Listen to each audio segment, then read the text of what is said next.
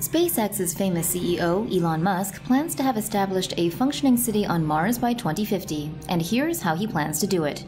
Mars and Earth align every 2 years, making the time before these alignment periods the obvious launch windows for missions to Mars. Musk said in various news conferences that he plans to send 2 unmanned SpaceX Starships to Mars during the next launch window, which would be in 2022.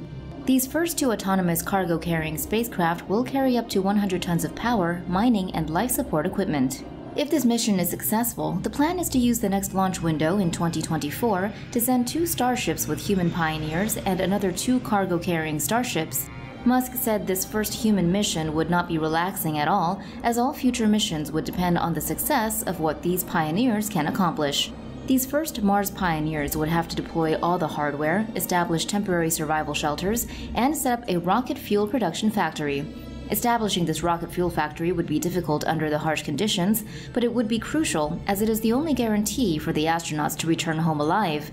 The factory would use Mars's frozen water and the carbon dioxide molecules that dominate the planet's very thin atmosphere to create methane and liquid oxygen, aka rocket fuel.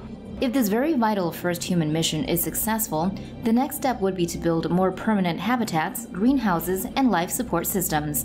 After that, the plan is to focus on growth and rapid expansion from a village to a town to a full Martian city and eventually to multiple Martian cities.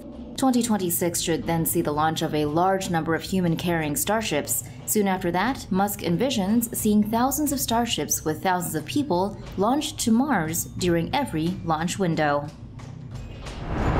For more news animations and explainers, hit the subscribe and bell button to join the TomoNews family. Thanks for watching.